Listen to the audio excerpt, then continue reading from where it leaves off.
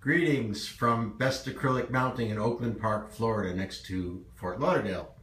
Here we have 6 acrylic photos in our office, and we did this, put them all with the same photo, different type photo papers, different type acrylics, different thicknesses, so that people get an idea of some of the choices and see which one they think is the nicest.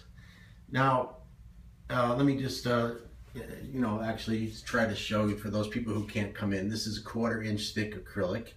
I'm just going to show the face right now. After we're done going through each acrylic, I can show you an actual side view of the thickness of the acrylic. So this is metallic paper that it's printed on, 1/4 inch thick acrylic. Exact same circumstances, metallic paper, except now it's 1/8 inch thick. And again, exactly the same thing, except now it's 1/16 inch thick. Okay. Now, this one over here, this is not metallic based paper. It's gloss paper with 1/16 inch thick.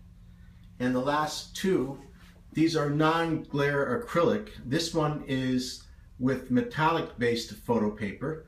And here we have non-glare acrylic with gloss paper. Okay, as I said, they're all really nice. I can give my own opinion and say, well, I like the 1/4 inch, especially if it's mounted on pure aluminum. And I also like the 1/16 inch if it's mounted on what the industry calls die bond. We use a aluminum composite that is basically what just like the die bond. Now, regarding the acrylic thickness, I'll go to another photo and I'll show you that we have, if you look at the edges, let me see if I can catch that. Yeah, we actually diamond polish our edges. So this is 1/4 inch thick. All the edges that we do, regardless of the thickness, we always put through the diamond polishing machine.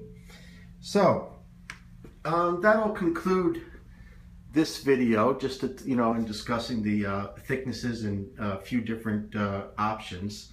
We have many more options, but we'll just make some short videos and cover different topics in each one. So we can be found on the net at www.bestacrylicmounting.com. Have a nice evening or day.